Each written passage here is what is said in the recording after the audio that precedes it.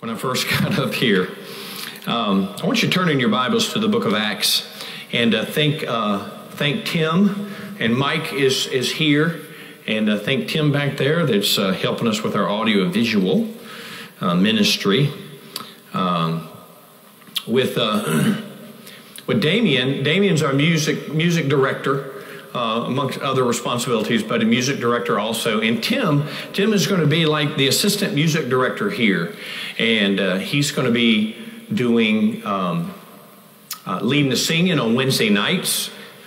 He does it for the main auditorium class during Sunday school, and he will be Brother Damien's backup in every way, and so we're excited about that. So Tim's getting actually even a little more involved here with our audio-visual ministry. So praise the Lord for that. All right, we are looking at Acts chapter 3. On Sunday nights, we're preaching through the book of Acts, and we're going to be in the book of Acts for 28 weeks. And because we're going to preach every Sunday night, we're going to preach a sermon from one chapter, from each chapter of the book of Acts. Are we exhausting the book of Acts? By no means.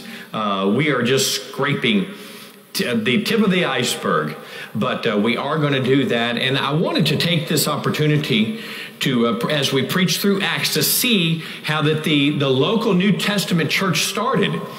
And that is recorded. The history of the beginning of the local New Testament church began in the book of Acts, and God detailed it pretty well for us there and told us everything that we need to know how that church got started. And so we're excited about that. And tonight we are in chapter 3. So I want you to look at verse 1, chapter 3 of the book of Acts. Now Peter and John went up together into the temple at the hour of prayer, being the 9th hour, and a certain man lame from his mother's womb was carried, whom they laid daily at the gate of the temple, which is called Beautiful, to ask alms of them that entered into the temple, who, seeing Peter and John about to go into the temple, asked an alms. This was a beggar, and alms just meant he was asking for money. And Peter, fastening his eyes upon him with John, said, "Look on us." And he gave heed unto them, expecting to receive something of them. Then Peter said, "Silver and gold have I none, but such as I have give I thee. In the name of Jesus Christ of Nazareth, rise up and walk." And he took him by the right hand and lifted him up, and immediately his feet and ankle bones received strength. And he, leaping up, stood and walked and entered with them into the temple, walking and leaping and praising God. And all the people saw him walking and praising God, and they knew that it was he which sat for alms at the beautiful gate of the temple. And they were filled with wonder and amazement at that which had happened unto him. Think about this. As Peter and John are on their way to the temple, they come across this man that is begging alms. He was a crippled man, and he had from birth he was crippled. And the Bible says that they healed him, and we're going to talk more about it as we go along. But he healed him, and think about it immediately. When God heals somebody, he does the job, and he does it right. And this man jumped up. Keep in mind, this man had never walked. So not only did he receive strength in his bones, strength in his legs, he didn't have the muscle mass there to be able to just start leaping. The Bible says that he got up and began leaping. He didn't have the coordination there, but the Bible says that he got up and was leaping and walking and praising God. And this was quite the miracle. It's not that some man got up off the ground and staggered around, and look, that would have been a miracle too. Seeing that he had never stood.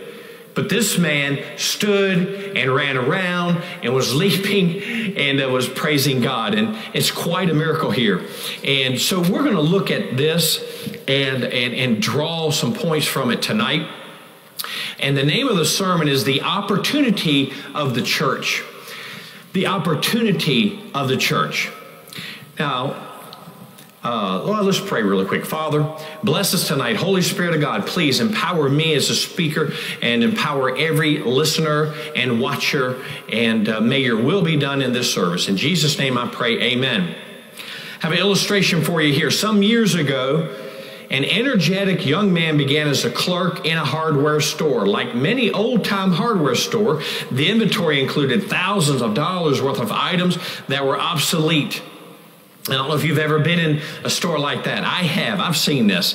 Or seldom called for by customers. The young man was smart enough to know that no thriving business could carry such an inventory and still show a healthy profit. He proposed a sale to get rid of the stuff. The owner was reluctant, but finally agreed to let him set up a table in the middle of the store and try to sell off a few of the oldest items. Every product was priced at 10 cents. The sale was a success, and the young fellow got permission to run a second sale. It too went over just as well as the first. This gave the young clerk an idea. Why not open a store that would sell only nickel and dime items? He could run the store, and his boss could supply the capital. The young man's boss was not enthusiastic. The plan will never work, he said, because you can't find enough items to sell at a nickel and a dime. To be able to make a living, be able to make a profit. The young man was disappointed, but eventually went ahead on his own and made a fortune out of the idea. The young man's name was F.W. Woolworth.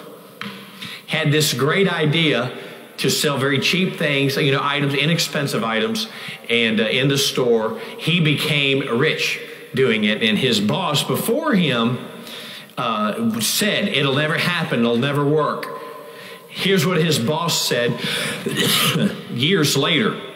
As nearly as I can figure it, every word I used in turning Woolworth down has cost me about $1 million. So what's the point here? The point is that the boss couldn't see the vision. He couldn't catch the vision. He didn't understand that there was a great idea here, and he didn't take the opportunity. He didn't grab the opportunity. He just stuck with what he knew, and he didn't step out on a new idea and take advantage of it. In Acts chapter 3, we see here how that God's work now in the New Testament church has been given to the church. It has been delegated to the church. And we have an example of that at this healing, at what happened here. And we've got to understand that it is an opportunity to be used by God to do the work of God. It is not drudgery. And every person, every member of every church, every believer has got to catch this vision. We have got to grab it, we've got to grasp it, and we've got to make it our own. We've got to take the opportunity and make it our own and be used of God. That is our purpose down here in this world. Not to be sprinkled into this world and just run off doing our own things, asking God to iron out the path before us. That's not it. God says, no, my people are to join me in my work. And he said, the thing that I'm going to begin called the New Testament church, the world had never seen anything like this. He said it will be their responsibility, it will be their job.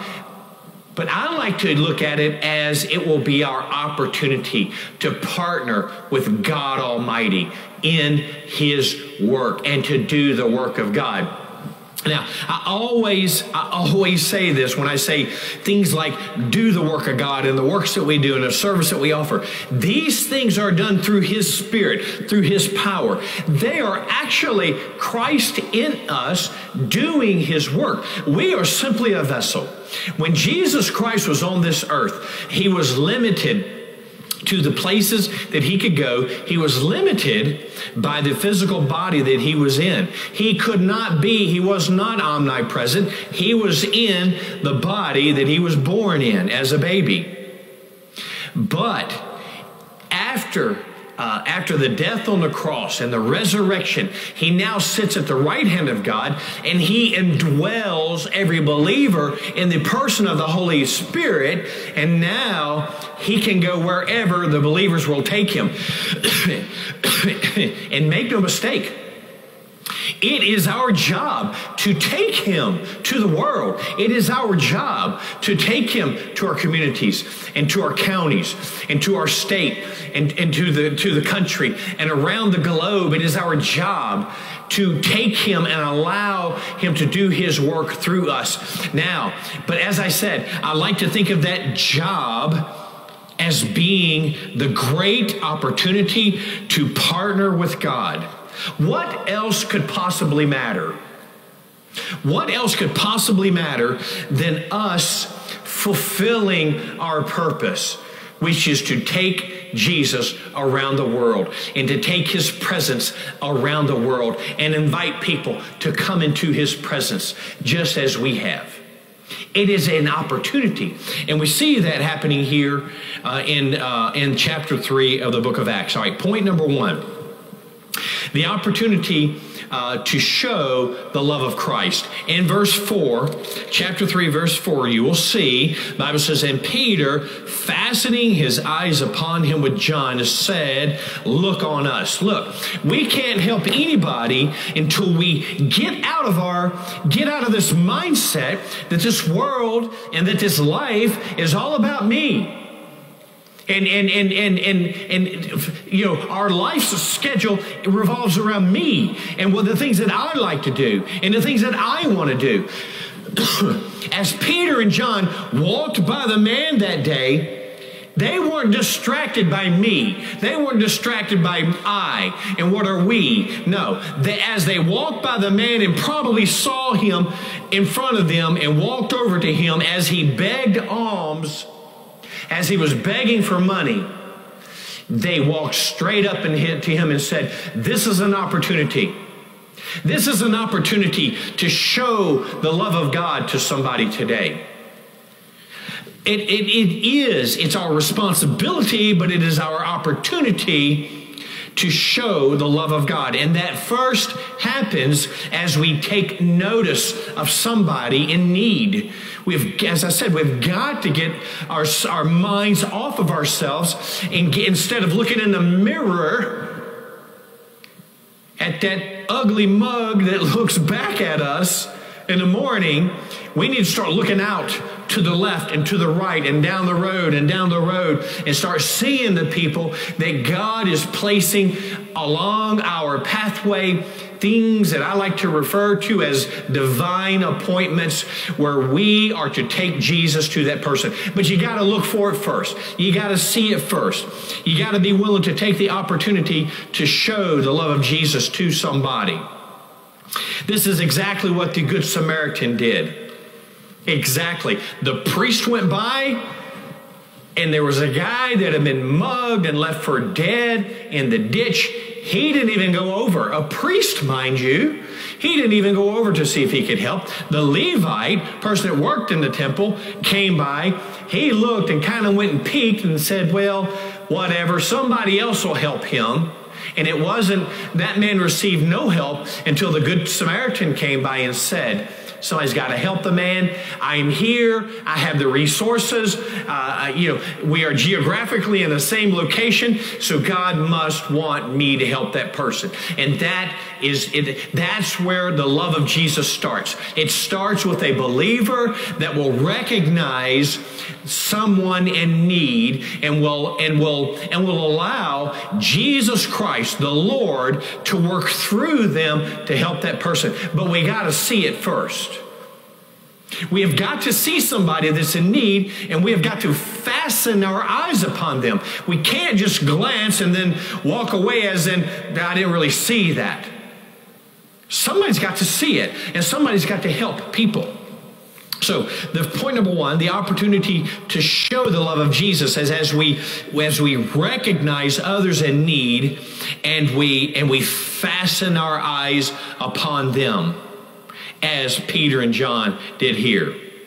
What they were about to say, well, the fact that they saw them and saw the man and fastened their eyes upon him, that was going to open the door for them now to witness to the man. Yes, they were going to meet his need. They were going to meet his physical need, and they were going to heal him. But point number two, The opportunity for the church is we have the opportunity to speak of the love of Christ. Look back at verse number 6. They first saw the man, and they fastened their eyes upon him. And then verse 6, and Peter said, silver and gold have I none, but such as I have give I thee. In the name of Jesus Christ of Nazareth, rise up and walk. He didn't just put his hand on the guy and say, rise up and walk. No, he said in the name of Jesus Christ of Nazareth. He's preaching a sermon here. Excuse me. He's using the opportunity to help somebody to be an open door to now bring them out and introduce them to the one that heals, which is Jesus Christ. It's not just, hey, here's a buck. I'm going to help you today. Here's $1. And even past that, it's not that put their hand on the man and we're going to heal you. No, everything was about pointing that man to Jesus Christ. And that's exactly what they did. They took the opportunity to speak of the love. They didn't just say, here, we'll help you. They said, no, we're going to introduce you to the one that can heal you. So the man that was born lame in sin knew very little of the cure that he really needed. Keep that in mind. As we see people, and then as we take action and go to help people, most people in this world today are just trying to figure out how to get through the day. And we should help them do that. We should use the resources and the riches and the wealth that God has blessed us with. And we should use those things to help other people get through the day. But what kind of a Christian are we? What kind of believer are we to have the answer to eternal life? The answer for eternity, and not share that with people and leave them even with a 20. Oh man, I was a really good Christian today. I gave $20 to this beggar out there. Yeah, but did you say anything about Jesus? Did you put a track with it? And look, and we've all done this, but did we just give him money to get him through the next few hours and not introduce him to the one that can get him through eternity in the presence of God? We have an opportunity to show the love of Jesus as we pull ourselves away and we fasten our eyes on people in need. And then number 2, we have the opportunity to speak of the love of Christ as we introduce them to the Savior. Not just meeting their need today, meeting their need for eternity. Giving them the cure for their crippled soul. We are so about, and even there are good people in this world today that they want to meet the need, the physical need of crippled people. And handicapped people, I am for that. But we have the most important answers, and we can fill the most important need. We meet their need physically, yes, but we also introduce them to Jesus Christ that can cure their crippled, handicapped soul. What greater work is there? And we have got to see that not as drudgery, but as opportunity to partner with God. There wasn't long ago here that somebody contacted the church, contacted me through Facebook here, and he had a need. He had a physical need. And so I thought, yep, well, I'm going to help. And he told me he needed some money. And he told me why, and he told me the amount. Well, it happened to be an amount that I could handle myself. So I just said, I didn't tell him, but I said, let's meet up, and I'm going to help you. But the whole time I thought, I'm going to meet his physical need, but I'm going to meet his spiritual need. At least I'm going to offer the answer to his crippled soul. Sure enough, went and spent some time with him at his house, gave him the money that he needed to help with a problem that he had, but then introduced him to Jesus Christ, the Lord Jesus Christ. The man prayed on his steps there outside, on his step, prayed and got saved. And that's exactly what God is trying to do with our churches in which every member. That's not just the pastor's job. That's not just a pastor's opportunity. It's the opportunity of every person that's in the church. It's to go about meeting people's needs, but using that as an opportunity to bring them into the presence of Jesus Christ and the one that can meet their need for eternity. Dealing and ministering to their crippled soul with salvation through Jesus Christ, redemption, introducing them to the personal relationship that they can have with Christ. So what are the opportunities that we have that we see illustrated here in Acts 3? Number one, the opportunity to show the love of Christ, but we got to get out of our own way and just get about the business of the church. Number two, the opportunity to speak the love of Christ as we meet their needs, as we show them of our compassion. Let's introduce them to Jesus Christ. Number three, the opportunity to serve in the love of Christ. I know these are all actually interrelated. It's just one step after the next, but the opportunity to serve. Now, what I mean by this, look back at verse 7 of chapter 3. First, he fastened his eyes upon him. He got out of his own way. Peter and John got out of their own plans and diverted to help somebody in need. They desired to show compassion on somebody. And then, in verse 6, they introduced him to Jesus Christ of Nazareth. And as they healed the man, and they made it very plain to him that it was Jesus Christ of Nazareth. Now look at verse 7. And he took him by the right hand and lifted him up, and immediately his feet and ankle bones received strength. And he, leaping up, stood and walked and entered with them into the temple, walking and leaping and praising God. They reached down. This is just building on the same thought, but they reach down often. Now look, often we will turn aside to help somebody. Well, we see that a lot, and so we'll turn aside. But here's the thing: a lot of times our help, the circumference of our help is a tract. We've already talked about helping them physically and being able to have, as long as we have the wherewithal, let's have compassion upon them. But then sometimes we don't, and we just give them a tract. And I'll be honest, when we do that, sometimes a person takes a tract and says, "What is this? Will McDonald's take this for a meal? Can I go take this to Wendy's and get a meal on it?" They are so not acknowledging their main need, which is Jesus Christ and a relationship with Him. All they're thinking right now is alms. Alms. Peter reached down and picked the man up.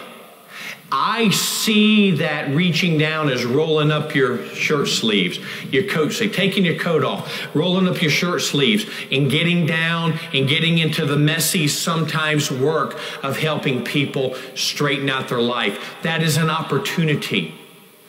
If we've done everything so far, if we are conscious and we're soul conscious and we're looking for people that need help and we're helping them with their physical needs and we're introducing them to Jesus Christ and we're leading people to the Lord through that, that's good. But there's another step. There's another opportunity that we can take, and that's continued service of a person. Often, we'll give them a 20. It's kind of like, I did my deed. Be okay if I don't see you again the rest of my life. Often we give somebody a tract and say, well, there you go, buddy. Good luck with that. And we walk away and kind of buttoning the top button of our coat and, patting ourselves on the chest and on the back and say, I did my job today. No, you know what? Sometimes we need to get more involved. Sometimes we need to reach down, as the Good Samaritan did. He went to the man. He bound up his wounds. He put him on his animal. He took him to an inn. He took money out of his pocket and left it with the innkeeper and said, care for this man until he's healthy enough to get on his way. And if it costs more, the next time I come by this way, obviously he knew the innkeeper. He said, next time I come through, I'll pay you what I owe you. That's what you call rolling up the sleeves. That's what you call rolling up taking your coat off and getting involved in somebody else's life for the long haul. Sometimes we're really good at throwing a 20 at somebody. And sometimes we're even good about handing out a tract. But what about that next rung on the ladder? What about that next opportunity to get into the opportunity of I almost say full-time service. I don't mean from a paycheck point of view. But I mean like when you meet a guy and you meet his need and you went into the Lord, and I mean you continue to minister. You grab down and you say, come on, I'm with you. You put his arm around your neck. You put your arm around his waist. And you say, I'm going to help you through this until you are well and better. And even after that, I am here for you. How about that step? Often believers stop after the initial help of a physical need, and maybe even after the initial witness. We stop there. We don't want to take that next step and to actually reach down and to pick somebody. Look, what was his physical condition that day? You think that he had showered that day? You think he was dressed like I am today, a nice pair of pants and a sport coat and shoes?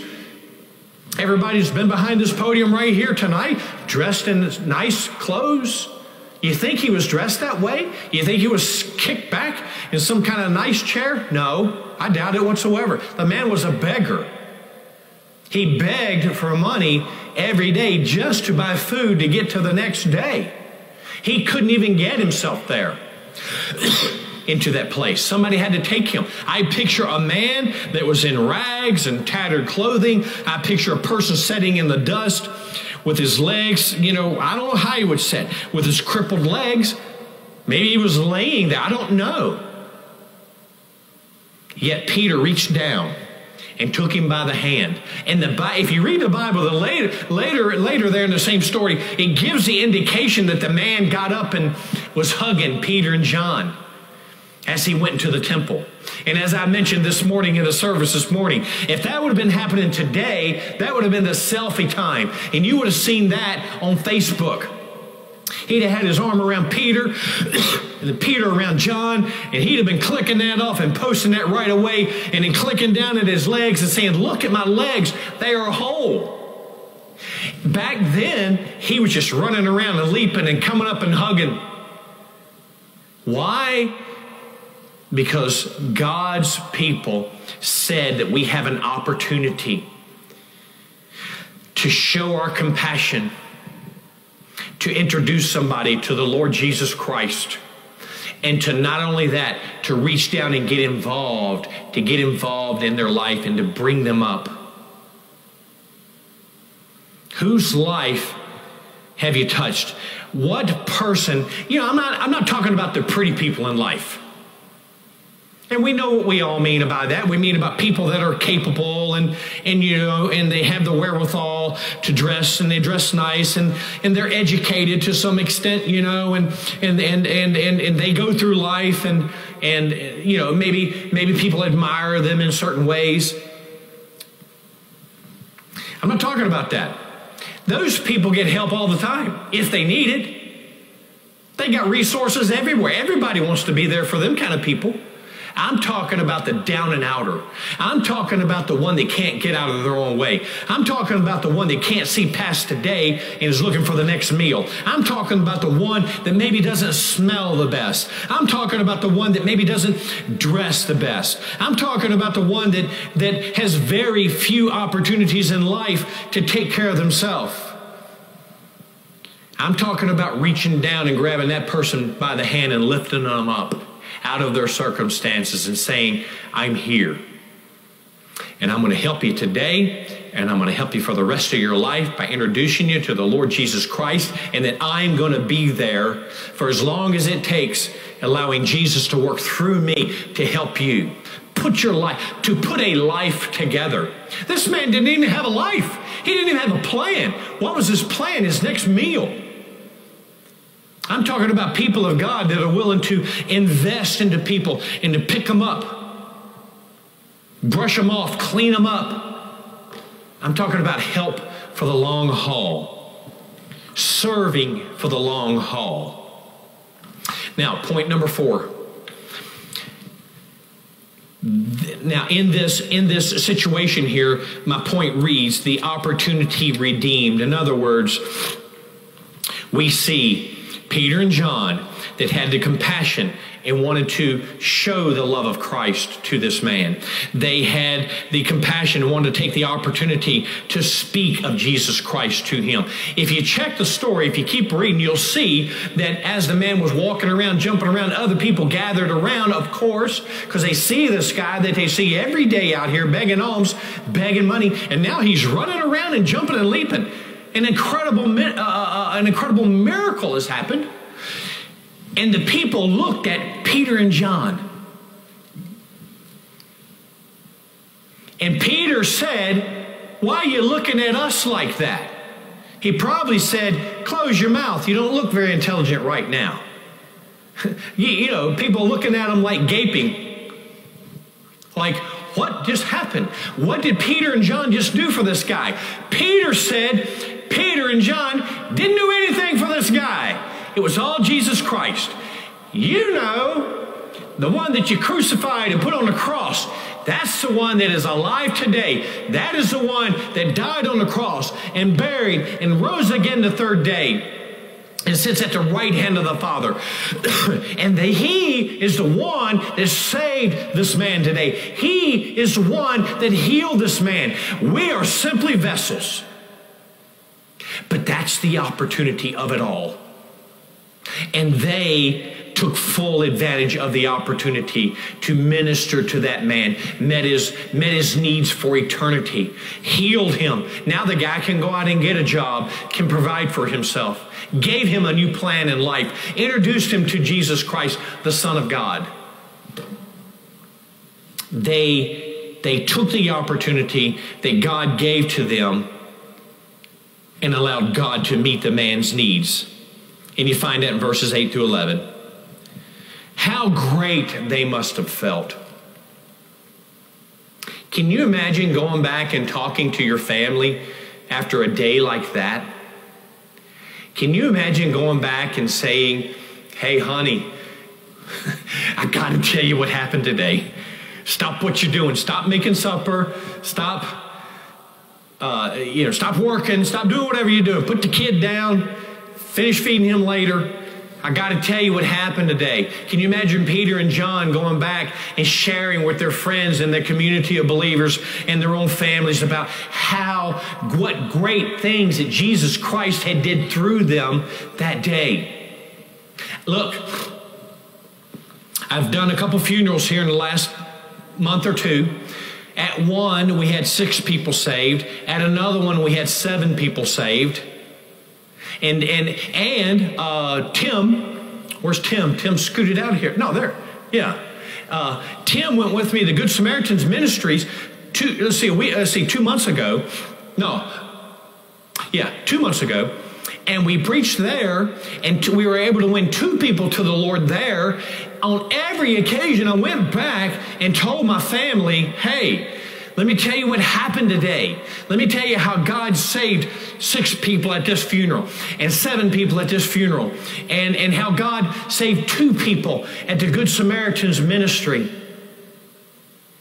No, it is the most great thing to understand that God gives us opportunities. And his opportunities is using us as a vessel through which he can do his work, but us yielding to that. And there is nothing greater than going back home and sharing of the opportunity that we were smart enough to grab a hold of. And then talking about it and then encouraging other people about it and being encouraged yourself by it. Being used as a vessel of choice to do his work. Submitting to him. What a privilege. What a privilege it is to partner with God. What a privilege it is to say, I really enjoy doing this in life, but I'm going to cut back on that. Because I need to give more of myself. I need to give more of my resources. I need to give more of my energy. I need to give more of my time to the partnership that I have with God. God says, I'll fill you with my Spirit. You just be submitted. I'll lead you along the way. You just be aware. I'll bring people to cross your path. You just be ready. And you be ready to acknowledge it. And you be ready to allow me, Jesus says, to do my work through you. Opportunities. It's not work. I've used the word work. I've used the word job. I've used the word responsibility. I could use the word duty. It is all of those things. But for the believer whose life is in tune with Christ, it's opportunity. It's privilege to serve Him and to be used by Him.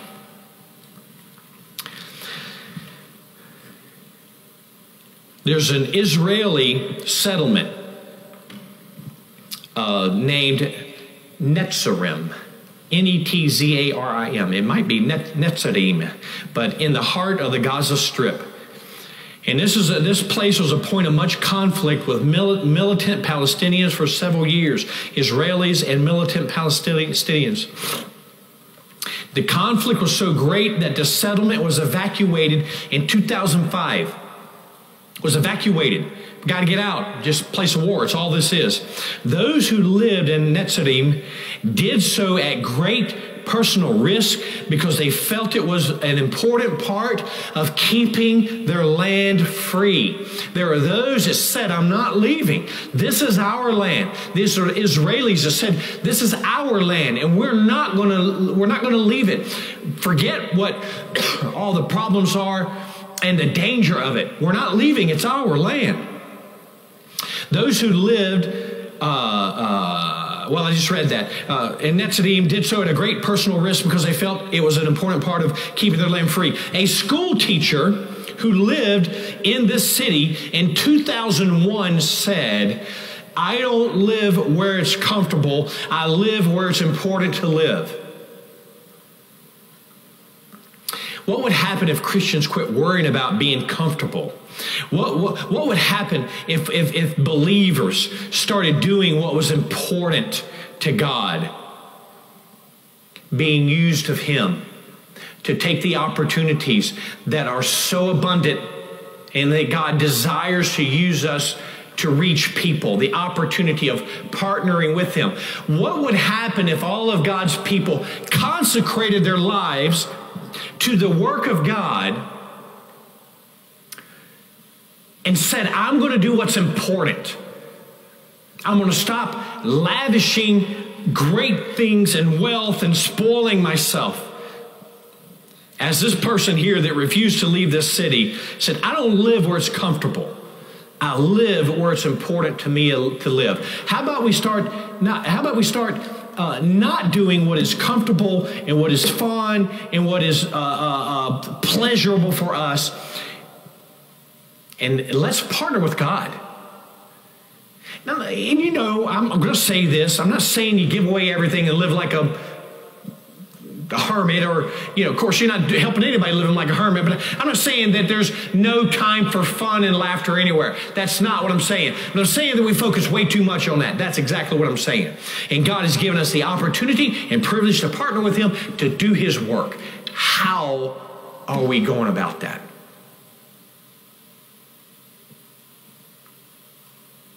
Are we surrendered? Are we putting Him first? Are we enjoying the service of the Lord? Are we enjoying and taking advantage of the opportunities that He gives to us to do to serve Him, to love Him, to share Him with other people? It's a great opportunity and a great privilege, and it's the opportunity of the New Testament church to partner with God in His work. Let's pray.